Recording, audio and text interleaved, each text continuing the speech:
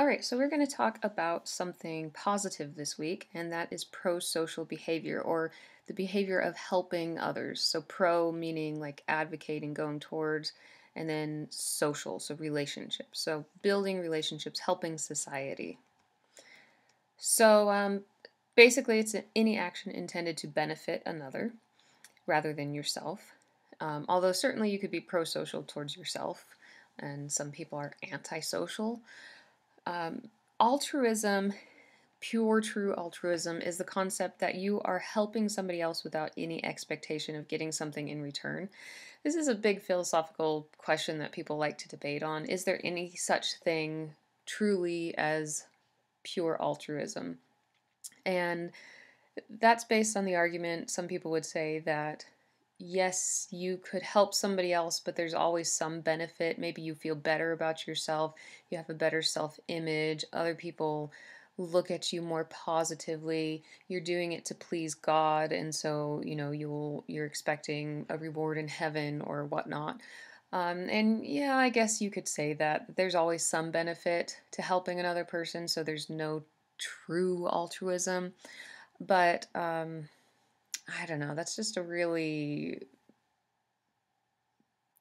I, I don't know. It's an excessive type of argument. I mean, that's just leave that to the philosophers. And if you're a philosopher, feel free to argue about it. But I think that altruism is something that you're not expecting anything material in return. Um, I don't know. I won't get into this too much, but certainly there are altruistic behaviors. People sacrifice their lives for others. They give up their wealth. They give up their life in, World War II. People helped Jews to escape, and there was what was in it for them. Yeah, maybe they felt a little better about themselves. Maybe they felt like they had pleased God. Maybe, they got some of those intangible benefits, but there certainly was not much in it for them. So I believe there is pure true altruism, and that just because you feel better about yourself doesn't negate the fact that it was certainly an altruistic behavior. All right, so why do we help others? You can get stuff out of it, so genetic and material benefits. Genetic meaning that people who help others are more attractive, and so the genetic benefit would be a better spouse and better children, ideally. um, you increase your social status, people approve of you.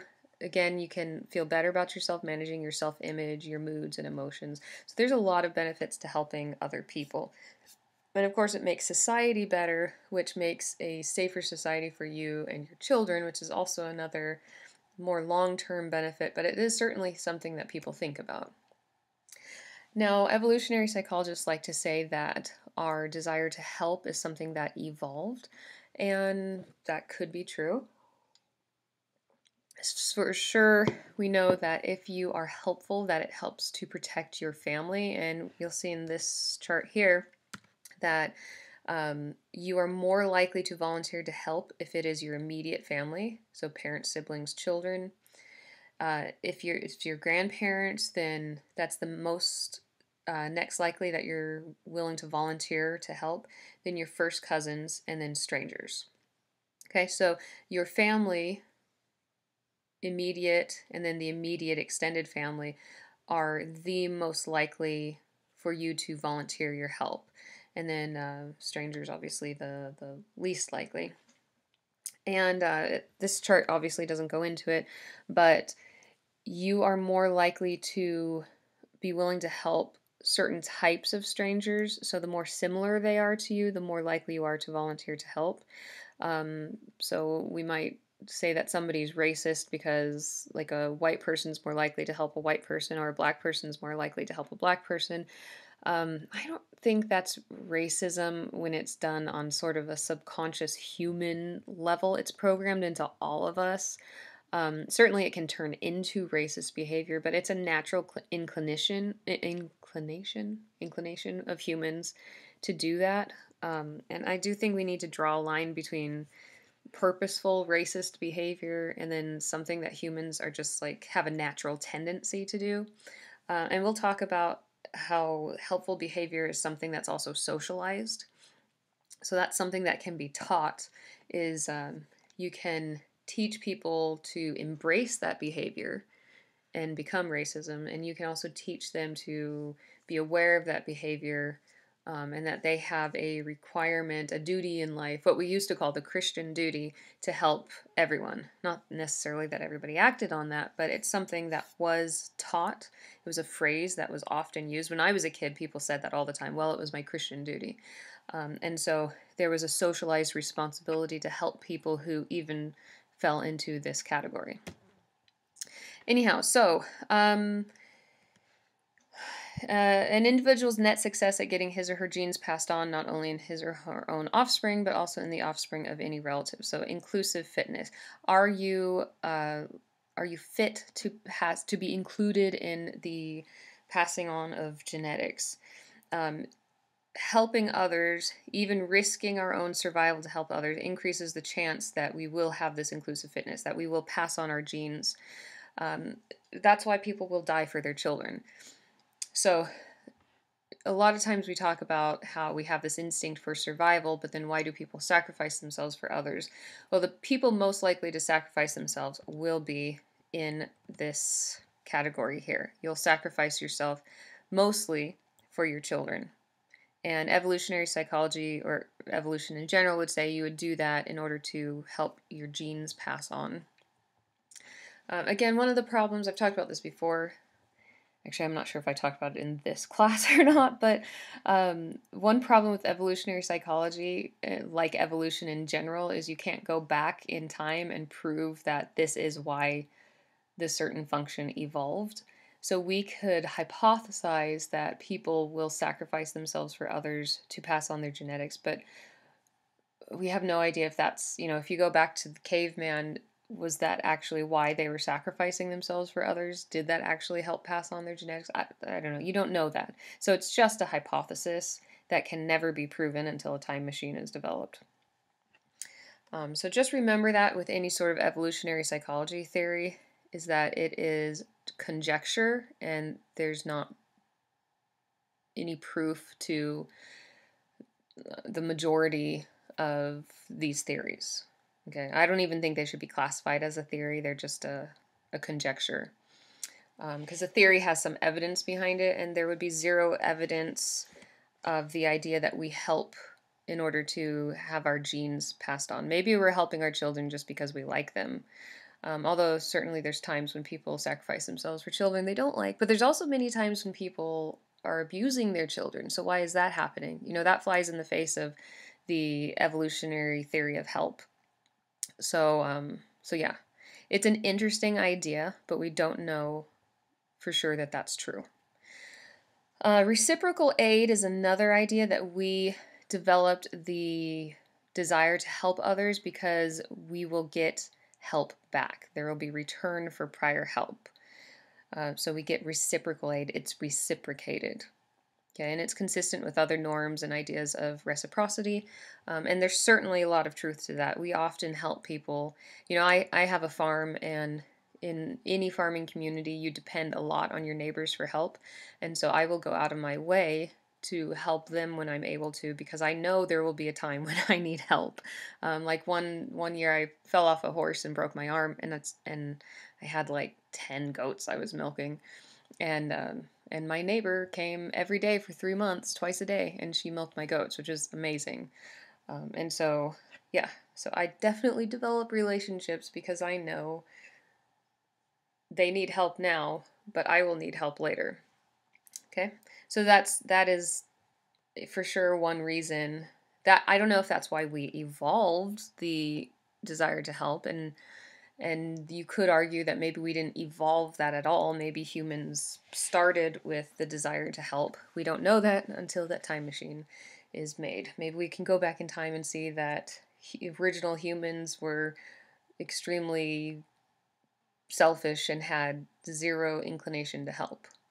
Although I think if that was the case, then I'm not sure humans would have survived. But anyhow, that's conjecture too. So using behavioral genetics to study helping. So we have looked at identical twins and their help behavior. Identical twins, of course, share all of their DNA. Non-identical twins share half of their DNA, just like regular siblings. But then, of course, they share a more similar environment. But when we look at these twin studies, we find that identical twins are much more alike in their helping patterns and their willingness to help than non-identical twins or regular siblings. Identical twins are more likely to also help each other. Okay, now why they do that, maybe it's just because they're so similar, they've shared so much of life together. Some people say identical twins have some sort of special psychic connection. I don't know. So again, we can describe these behaviors, but many times explaining them in psychology is very difficult. Now, we do know the tendency to help is due about equally to genetic factors and to non-genetic or environmental factors. So you are born with a tendency to be helpful or not helpful. We call that prosocial and antisocial. Some people are born very antisocial, but that's not all there is to it. In the early 1900s, we believed that genetics was all, DNA was destiny, and that's, of course, why we had the eugenics movement here in America, where it was much more underground. But like abortion was part of the eugenics movement, getting rid of the undesirables. And some people argue that that's still going on. We forcibly castrated many women where we removed their uterus so that they couldn't have children. And that kept going up until the 70s, maybe the 80s. I think it was the 70s when that was made illegal, but that wasn't that long ago. And then, of course, Nazi Germany, we saw where the eugenics movement was not underground and was very obvious about getting rid of the undesirable, because we believed back then that genetics was everything. It was just not invented, discovered, and people were so excited about this idea of DNA, and of course, like humans do, we tend to go overboard, and now we know that everything is partially genetic, partially environmental. And our helpfulness, our desire to help, is equal. So even if you're born antisocial, you can be trained and taught and surrounded by people who are very prosocial, and you can be taught to overcome those antisocial tendencies. And it's your job as a parent to teach your child to instill beliefs in them that helping is important. Whether you're a Christian or not, the Christian duty, it's a requirement in life for you to help other people, whether you like them or not, is something you should be teaching your children, and certainly something that you should be trying to live out and teach your children by example. Okay, so people are most likely to help, or people who are most likely to help are those that most strongly believe that doing so can produce gains for the helper. Okay, so if you believe that helping other people is a benefit to you, then you are more likely to help. Now, that sounds selfish, but who cares? Selfishness is something that can be used to our advantage. So teach your children the benefits of helping others. And not just like, if you help your boss, maybe you'll get a pay raise. That's something good to teach them. I had my 9-year-old nephew was here at the farm the other day helping to do some work, and of course being a total lazy 9-year-old. And I said to him, the faster you do this work, the faster you can go and play. And well, that didn't get him too excited, but I was trying to instill a belief that there are benefits to you to helping. And then I said to him, and I think this finally got him to work, I was like, none of us like to work, but are you going to be lazy like this when you have a job? And I didn't call him lazy, or maybe I did, I don't know. Sometimes a kid needs to be called lazy. Just occasionally. Sometimes you need some tough love, but not too often. But I said, what happens when you have a job and you're just kind of, standing there not doing the work, and your boss sees you do that? You're going to get fired. Is that the kind of person that you want to be? So, and then he kind of worked a little bit better after that. But you should teach your child that there's benefits to helping. Helping is a wonderful thing. Not only do you feel better about yourself, but you're doing good things for the world, and so you should teach them. A better time we had a homeless family show up at the farm, because we have a Airbnb here. So I guess, I don't know, they were hoping for some place to stay in exchange for working, and at the time we couldn't accommodate them, but the kids were there, and we had a birthday cake or a wedding cake from the night before, because we used to do weddings out here. And, we made them a cup of hot chocolate and gave them some cake. And then we paid for a few days at a hotel for them, and gave them some extra money to get on their feet. And that's such a great experience for the kids to see that. And then to also explain to them why that's such a good thing to do. You should always be explaining things to your children. You should always be talking to them and helping to instill those beliefs, both by how you act as well as through conversation. Humans learn through conversation. Okay, that's the learning process. People can be educated to believe that prosocial is or is not personally prudent. In other words, personally helpful, good for you. Okay. And be careful, because you can also teach your child not to help. Okay? And you don't want to do that. We have way too much of that in this world. And then we need an expanded sense of we. We need we-ness. It's not just you. It's not just your family. You're interconnected to the rest of the world. And that, of course, develops mostly in the home. We try to teach it in the school system nowadays with this sort of what some people call like the liberal agenda in schools. And there's nothing wrong with that the schools are trying to teach we-ness and connectedness to the people around us, but it's really something that develops in the home. And unless the family is doing it, it's not going to get taught. So while growing up, humans react to those present as if they are relatives. Okay, so it's not just genetic connectedness, but those who are just in the household. And then positive contact in the home with individuals from a wide spectrum of backgrounds expands one's sense of we. So the best way for you to make your child feel connected to others is to have a social home. Let people come in, let them see you interacting positively with other people.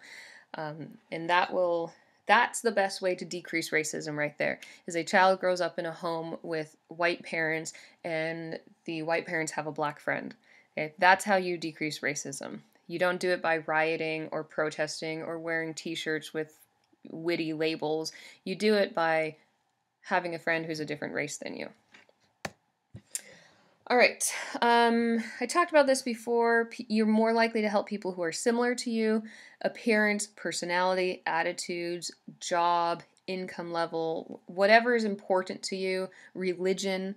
You're more likely to help those who are similar. Also, you're more likely to help those who are familiar, which is why, like, if you want to decrease racism, if you're a member of the Black Lives Matter movement and this is something that you're passionate about, then don't just talk about to your children that racism is terrible and you want it to stop.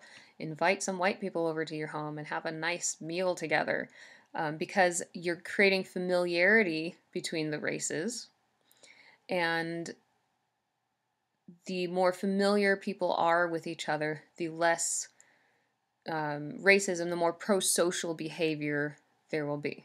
Okay, assuming it's positive experiences, right? If you're familiar with somebody who abuses you, then that's not necessarily the case.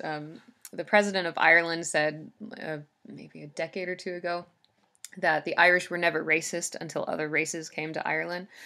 So sometimes familiarity, if there are bad interactions, can be negative and can cause antisocial behavior. So you need obviously you need positive interactions to create prosocial behavior effect with familiarity. Social responsibility. The social responsibility norm is a societal rule that people should help those who need them to help. Not all societies have a social responsibility norm. If you go to other countries, their culture may be very low on this, and they don't think that you should help others. They don't care about people who are having a hard time in life. Or maybe I shouldn't say they don't care, but they don't care as much as a different society. So I know I've talked about this already multiple times, but in Christian culture, there is a social responsibility norm that you have a duty to help others. Now, of course, not everybody lives up to that duty, but because that norm is there, there's social pressure on you that you're a bad person if you're not helping those around you. And so that norm is really good, and it's one of the reasons why, like, the United States was the first country in sort of modern history to banish slavery. And England, of course, was right there with them. Actually, did England do it first? I can't remember. I think America did it first. But because both of those countries were Christian countries, meaning that it was the predominant religion, and they had this sense of Christian duty, this social responsibility norm. People said this is not Christian to have slaves. We shouldn't be doing this. And there was this pressure started to build because of a social responsibility norm that we needed to abolish this. And then, of course, the Republican Party started in order to abolish slavery, and eventually the Republican president, Abraham Lincoln, got rid of it. And yeah, millions of people died for that. So, and that was all because of a social responsibility norm. Okay. Now, the bystander influence is an action of the social responsibility norm. Okay, so if you are a bystander, do you feel like you are a source of help?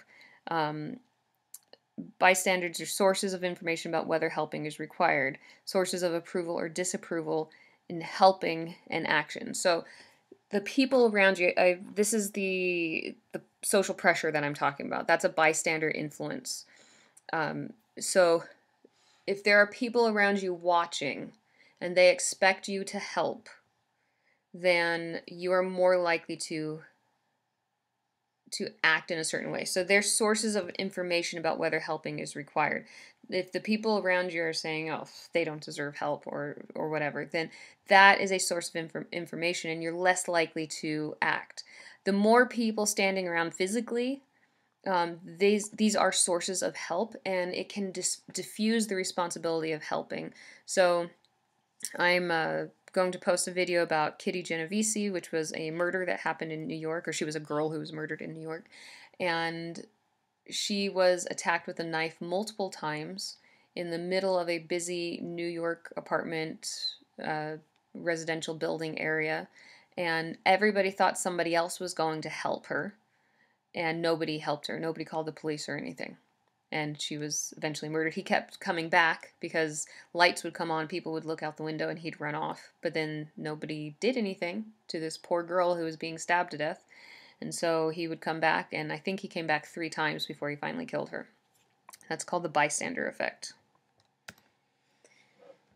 All right, so are there other sources of help?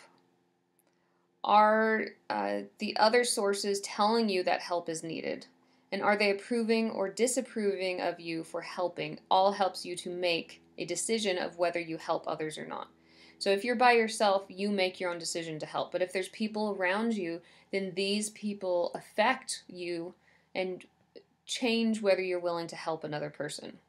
Like, for example, let's say it's the 1950s when racism against blacks was arguably at its highest.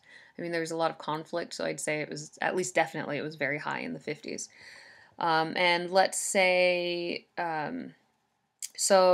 let's say you're white, African American gets, I don't know, injured or something happens and they need help. If you're by yourself, then you decide whether to help them or not based on your personal beliefs. If you're very racist, then maybe you don't help them. If you're not very racist, then and maybe you have personal beliefs instilled in you that helping other people is your duty, then you're going to help the person. However, if there are people around, then you look to see, is there somebody else who can help them? You know, if somebody's gotten to them before you have, even if you want to help, and then you see that they've already been helped and you're not going to help. Okay, because there's other people there who can help. Then you look around, is anybody else concerned? Like maybe this person is just laying in the middle of the sidewalk and they look unconscious. Is anybody else concerned? Are they looking at them like there's a problem? If they're not, then maybe you say, oh, well, I don't know, maybe that person's just drunk. Or maybe they're just a bum and they're just sleeping. Or maybe, I don't know, maybe they have narcolepsy, so they don't need your help. But if people are looking concerned, then you're more likely to help. And then are other people approving or disapproving of you for helping? So let's say this is the 1950s, it's a black person, a black guy who's laying on the sidewalk unconscious, and you're in California in the 50s. people would be much more likely, because Californians have always been a less racist community, they would look on you more with approval for helping that person, and that would encourage you to help them. However, let's say you were in Mississippi in the 1950s, you would get a lot of disapproval and possibly social repercussions for helping that person. And so even if you wanted to help them, you would be less likely to, because the bystanders are a source of, in this case, disapproval for helping. Okay. So deciding whether to help somebody is complicated, surprisingly. Okay, we already talked about bystander effect and diffusion of responsibility with the Kitty Genovese case. And again, I'll find a video and post that for you. Some other things that affect it, pluralistic ignorance. So this is a phenomenon in where people misperceive the beliefs of others because everyone acts inconsistently with their belief. So basically it's saying that a group of people can be ignorant because they... how do I explain this? Trying to think of an example. My brain's not working today. Let's see. Pluralistic ignorance example. All right, so here we go. Here's an example. So imagine you're sitting in a large lecture hall listening to an especially complicated lecture, hopefully not by me. Come on, where's the rest of this? After many minutes of incomprehensible material, the lecturer pauses and asks if there are any questions. No hands go up. You look around the room. Could these people really understand what the lecturer is talking about? You yourself are completely lost. Your fear of looking stupid keeps you from raising your hand, but as you look around the room at your impassive classmates, you interpret their similar behavior differently. You take their failure to raise their hands as a sign that they understand the lecture material. Okay, so that's pluralistic ignorance. You're misinterpreting the beliefs of the group. And so in this case, you think they all must understand it, but really they're not raising their hands because they are also afraid of looking stupid. Okay, so where did that lecture go? Oh, right there, right in front of me. So in the case of helping, everybody might just be standing there looking like it's not a big deal, that this person doesn't need help, and you think that they're not helping because they think that the person doesn't need help, but really they're not helping because they're looking around trying to figure out if you think that person needs help. Yeah, pluralistic ignorance. All right, anyhow, we've talked about all this. Desire for approval, helping models, we've talked about that. If people model prosocial behavior, then people are more likely to help. Population density. The denser the population, the less help is given. So city people are much less helpful than country people. Perhaps it's to deal with the stimulus overload and the stress of living in the city. You're constantly surrounded by a crush of people. There's no privacy. So you close yourself off in order to protect yourself from that overload, and then you don't see the needs of others. Or maybe because you have so much invasion of your privacy, maybe you don't want to invade the privacy of others by helping them. And so in a city, people are much less likely to be helpful than country people, which is why I live in the country. Also, where you live can affect it. So some cities are more helpful than others. So in this study, they looked at different measures of helpfulness. So willingness to help a blind person cross the street, make change for a quarter, which would be an annoying little thing to do, pick up a dropped pen, mail a lost letter, pick up magazines dropped by a disabled person, and contributed to United Way. So population density rather than the size of a city was the biggest factor in whether people were willing to help. The denser the population, the less helpful they were. Okay?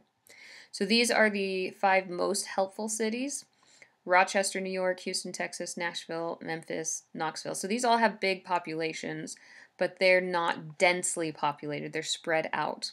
Whereas these cities are hugely densely populated, and they're all squished together in a small area. Okay, they're not sprawling areas like these ones are. They're densely populated. So it's how densely populated is the area. I mean, Paterson, New Jersey is a tiny little city, but it has a huge population in the tiny little city. Right? So the more squished together you are, the less helpful you are. Gender is also part of it. Women are more likely to help, and we also help in different ways. So males are more likely to be gallant and strong. They're more likely to be knights in shining armor for people, whereas women are more likely to be nurturing. They're caring and gentle. So we help in different ways, but it's still help. Men are more likely to help when a situation requires a heroic direct assistance. Women are more likely to help when the situation calls for nurturing and supportive help. So it may be wrong to say that women are more helpful. There are more situations when nurturing supportive help is needed. But if somebody is, like for instance, when I was in elementary school, I remember a friend of mine, his dad drowned saving two little kids who had been swept out in a riptide. He managed to get them to shore, but he had gotten so much water in his lungs that when he crawled onto shore, he died. So his death was as dramatic as his rescue. So a woman is much more likely to stand there and go, "Oh my gosh, the children are getting swept away. It's so terrible," and the children die. Men are more likely to die attempting to rescue another person than a woman is. So I don't know. It's hard to say. I mean, quantity-wise, yes, women are probably more helpful. But in the amount of help given, perhaps you could say that men give more help because the situations when they help are so much more intense and more risky. So, yeah, so apples and oranges. All right, I've already talked a lot about this religious and ethical codes, personal norms. If you have internalized beliefs and values linked to helping, you're more likely to help. If you have religious and ethical codes that influence the degree to which you help, you're more likely to help. And some religions push helping, and other religions don't. So if you are part of a religion that doesn't push helping, you're less likely to help. Okay, so let's think of an example within the Christian world. So Catholicism traditionally has not been a big pusher of helping other people. It's been more focused on personal responsibility. So you do have some personal norms there, but not. Oh no, I'm sorry. I'm not saying that right. You have a push for personal good behavior, but not necessarily as big of a push for helping others. Not to say it isn't there, it's certainly there. But versus like evangelical Christianity, where, I mean, just the term evangelical is about going out and talking to other people. So the push to interact and help others is tremendous in evangelical Christianity versus something like Catholicism or non-evangelical types of Christians. Okay. And that's just one example. Of course, you could look at, how much does Islam talk about helping others versus Judaism and so on. But I'm not going to get into all of that. All right, so reasons people say they helped others. Number one is it's my personal value. Number two, it's my religious belief. Number three, it's that my parents were good people and they helped other people, so that's why I help other people. Four is I received help in my past. Somebody else helped me, and so I want to pay it forward.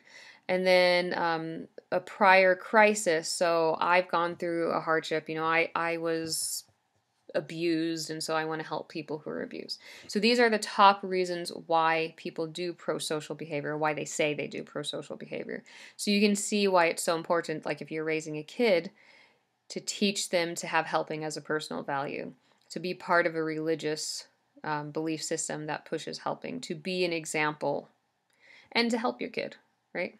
I don't think you should traumatize your child so they help other people, but certainly if they've been through trauma, you can use that as a way to teach them to help other people and to use that crisis in a good way. If you have a kid who had leukemia, then maybe once they're over it, then you say, now we can use this, we can help other kids with leukemia. We can bring them teddy bears in the hospital or something like that. So always use anything bad that happens as something good, because it also helps the child to get over it.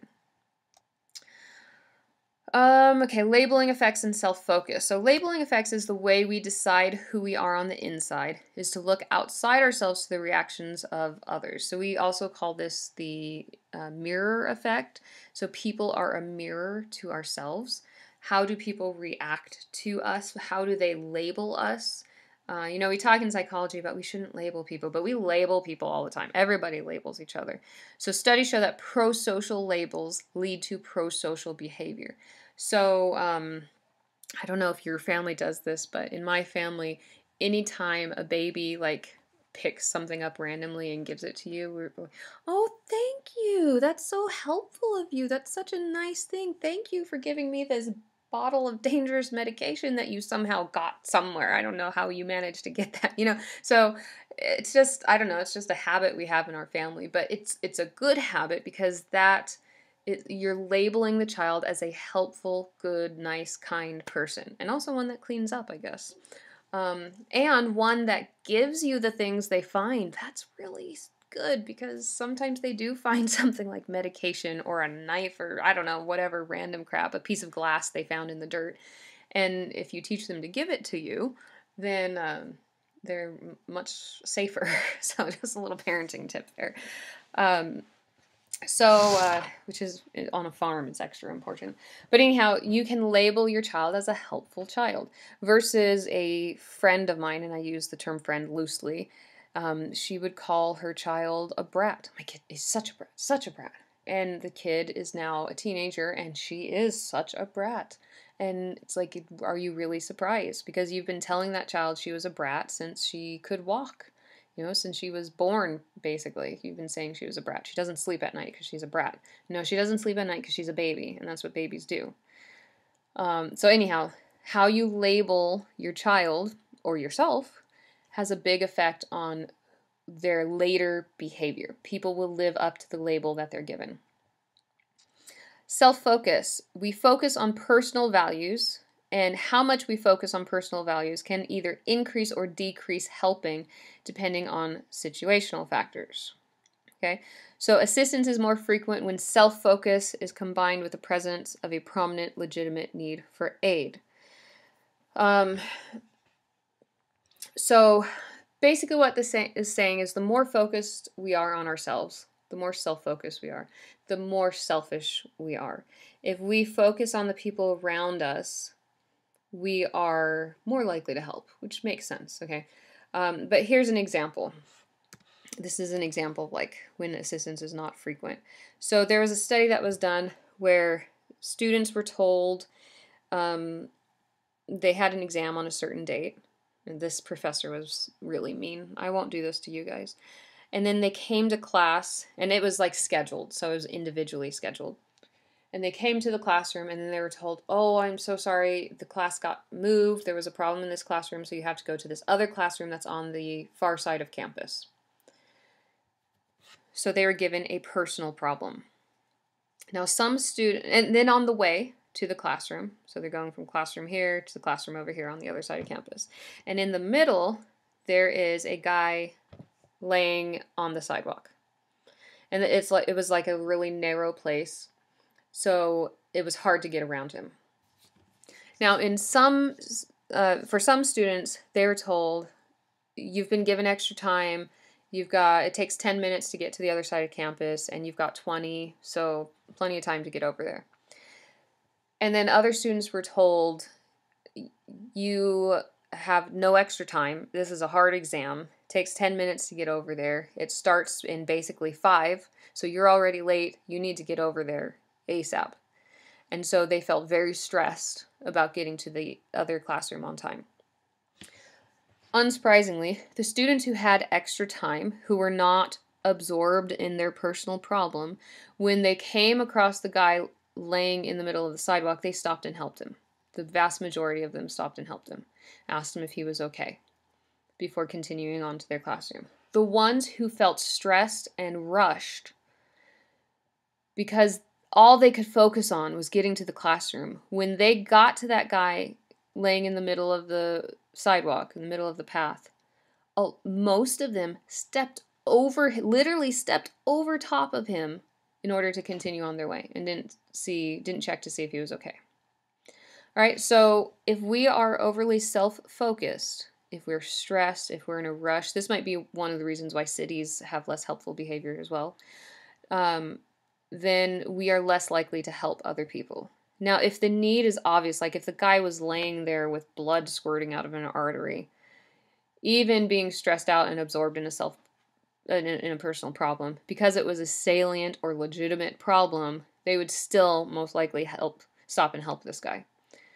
But if they're self-absorbed, if they're self-focused, if they're stressed out, and then it's not as super obvious that help is needed, then you're much less likely to help. Okay. All right. Deciding to help friends. So research suggests that we may not want our friends to do better than us on important tasks because it could negatively affect our self-esteem. So sometimes we don't help our friends because we kind of feel competitive with them. It might make us feel bad. Depending on who that friend is and how we wish to view ourselves, we might actually try to maintain self-esteem by helping less, which is kind of sad, but it is something that occasionally happens. But then again, friends have this similarity and familiarity effect, so we are still more likely to help our friends than other people. But if it's going to hurt our self-esteem, then sometimes we have a hard time sacrificing our feelings in order to help other people. Okay. Also, whether we accept help or ask for help, this can affect our self-concept by implying that we're incompetent, dependent, or inadequate. I haven't talked about cults at all, but whether, cults, helping behavior and prosocial behavior is certainly a huge part of cult mentality. You're supposed to help the cult.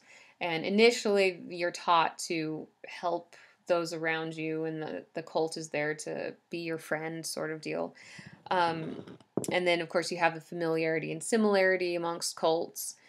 Usually cults are not very racially diverse, although there's exceptions. The Jim Jones cult was very racially diverse. But also accepting help like from your family that's concerned for you. I've talked about this in a previous chapter. You may not want to do that because you feel stupid accepting help from them. Now, the arousal cost reward model. This is a view that you want to help somebody else because seeing them in pain and distress causes pain and distress to you. And so if you feel distressed over their hurt, you are more likely to help them. Okay? And that's most likely to happen when you feel really painful and distressed over the other person's situation. If it's just mild distress, you're less likely to help them. If there's a connection, if there's a sense of we-ness between you and them. And then also if reducing that personal distress has a small cost and large reward. This will help you to encourage you to help somebody. So let's say you're an activist, let's see what kind of, I talked about Black Lives Matter before. So let's say you're an African American and you want to reduce racism. You could consider this model and how can we get white people to be more pro-social towards black people. So one thing you need to do is you need to create a strong arousal. You need to make them feel personally distressed by the situation. And that's one of the issues that you can see. Now I'm white, so my source is I am white, mostly, partially Native American, but anyhow. A lot of white people don't feel distressed over this situation. Like when black people say, oh, I was discriminated against. Like I had a friend who, she went to the hospital and the doctor treated her terribly. And she's like, it's because I'm black and the doctors are so racist. And I'm thinking, every time I interact with a doctor, I feel like I'm treated terribly. Like I don't have any personal distress over your situation because I feel like I am treated the same exact way. So if she wants me to feel sympathy for her and help in some way, then she has to make me feel distressed over her situation. And in that situation, I certainly did not feel any distress because I hate doctors and I feel like doctors are trained. Like, you can't have a medical degree until you are enough of a jerk to earn it. That's my personal view on doctors. So how do you make white people feel distressed over the treatment of black people? That's something you'd have to consider. How do you cause that physiological and emotional arousal to occur? What could you do in order to create that? Then there has to be a we connection. How do you make white people feel connected to black people? Because and I feel like the Black Lives Matter movement, and not just that, but a lot of anti-racism movements, Black Panther, I don't know the names of other, but the civil rights sort of things in general, often causes a disconnect between the races rather than a connection that is required. And the more disconnected white Americans feel to black Americans, the less likely they are to be motivated to do anything about racism. So you actually need to build a connection rather than antipathy between the races in order to stop racism. Then you need to create a situation where reducing arousal, reducing personal distress, reducing in this example racism through helping through doing something about the racism involves small costs. And in this case, it's a small cost to the white people and a large reward to the white people. So it doesn't cost them as much, and they get something out of it. So, in today's situation, what do white people have to pay to reduce racism, and what do they get out of it? And of course, that sounds selfish, but that's just psychology. Okay. And maybe you don't like the psychology. You'd like people to just be purely altruistic, but the truth is that that's not what usually happens. And the arousal cost reward model is something you could use if you were an activist trying to change people's behaviors. So, most white Americans, at least ones that I have ever talked to or heard say things, believe that there's a huge cost to reducing the current. First of all, they don't feel that distressed because they don't think that racism is not, and this is not everybody, of course, but a lot don't feel like it's that big of a problem, not like it used to be. They don't feel a connection. As a matter of fact, they feel very disconnected. They feel like African Americans hate them, and well, I won't go more into that. And then they also feel like there's a huge cost, that it's basically society is falling apart because of this anti-racism movement. That, like when there was, what was it called? When black people got job preference over whites, affirmative action. So now they lose their jobs. Like, for instance, my mom tried to go to medical school, and her place was given to a black student, even though that student had a worse GPA. Her place in medical school was given to a black student because of affirmative action. So that was a huge cost to her. She wasn't able to become a medical doctor because of the concept of reducing racism. Okay, so it wasn't a small cost, and certainly there was no reward to it. So did that help? And what reward is there today if white people do reduce racism? As a matter of fact, a lot of white people try to do something that reduces racism, and they're told they're racist for that behavior. So it's like there's huge costs and there's small rewards. So everything in the current anti-racism movement is not causing white Americans to want to reduce racism. So this is why we study psychology, because if black anti-racism activists studied the arousal cost reward model, then they could create a movement that's actually effective and that can help to reduce racism. All right, anyhow, I've stayed on that way too long. Just this is why we're psychologists, or why everybody should be a psychologist. Okay, the negative state relief model. So the negative state relief model of helping says that people use helping to manage a particular mood. in particular, temporary sadness. So we want to help other people because it makes us feel better. It manages our mood. Um, we we know that when you help, it releases all sorts of endorphins and chemicals and things that make you feel good. And so people who are depressed, even mildly depressed, helping somebody else boosts your mood. It's actually something that's used in therapy with people who are depressed. If you're depressed, go help somebody because it really does. I mean, research shows it relieves depression. Now, maybe not completely, but certainly it gives you a temporary boost. And over time, if you consistently are helpful to others, it can completely alleviate depression depending on what's causing it.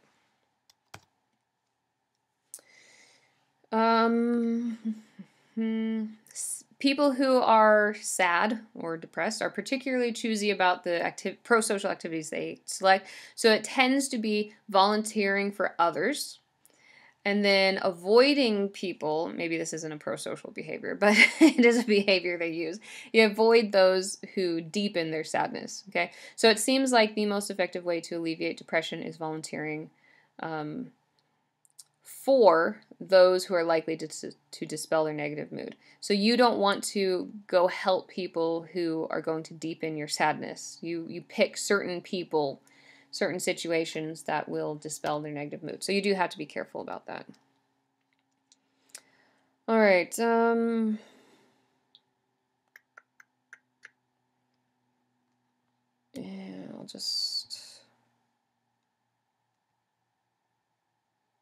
Yeah, I'll skip that. You can just read that yourself. Okay, perspective taking, the process of mentally putting yourself in another's position. If you can put yourself in somebody else's shoes, if you can have empathy versus sympathy is where you just feel sorry for somebody, but empathy is you can understand what they're going through. You can put yourself in their perspective. People who are more empathic are more likely to help other people. And you can teach empathy. As a matter of fact, Denmark has a really cool program. Is it Denmark? No, it's probably more than Denmark by now. I'll see if I can find a video for this, but where they teach empathy to children using babies. And they try to help them to understand the perspective. And, you know, this happens all the time in parenting, and you don't realize maybe that you're doing it. But, you know, like when kids come out to the ranch and I show them a baby chick. Some kids, they get scared and maybe they drop the chick or something like that. I always try to prevent it from happening, but sometimes it does. It doesn't hurt them, but then I'll say to them, I'm like, oh, how do you think that chick feels when you get scared and you don't hold it and then it falls to the ground? You know, you have to really care for these animals, and so you teach them to think from the little bird's perspective that that's not nice for them. That would be a bad experience to have. And so then they're braver, they take more care of the animal. You've just decreased their empathy. And the more empathy somebody has, the more helpful they are, the more altruistic they are. You know, if kids do this all the time where they say something stupid to somebody else, like oh, you've got pimples all over your face. Like, oh, thank you, as if I didn't know that. And so you say to them, you know, how do you think that person felt when you said that to them? You know, would you feel good if somebody said that to you? Well, no, I guess I wouldn't. Well, then do you think they feel good when you say that to them? No. Well, then should you be saying stuff like that? Well, no, I guess not. So you've just increased their empathy. Their desire to be altruistic, to have pro-social behavior, their understanding for other people. All right, that's just talking about all the stuff I've talked about before. Yeah. Okay, so that's pretty much it. So pro-social behavior, something that you can teach children, something that you have to teach children if you don't want to have an antisocial psychopath as a child. It's something that's certainly situationally affected, but it is a combination of genetic and environmental situations. So you may have a child who is naturally antisocial and you have to work extra hard. If you're lucky, you have a child that's born super pro-social and you don't have to work as hard because they're just more naturally likely to help others. And then also, I like to emphasize that we should value the differences in gender and how they do things differently, but it's still, both of them are very good. So men are more likely to be heroic, to risk their lives, and women are more likely to be nurturing. But those are both wonderful things that we need in life. All right, so anyhow, I hope you learned a lot, and I'll see you in the next chapter.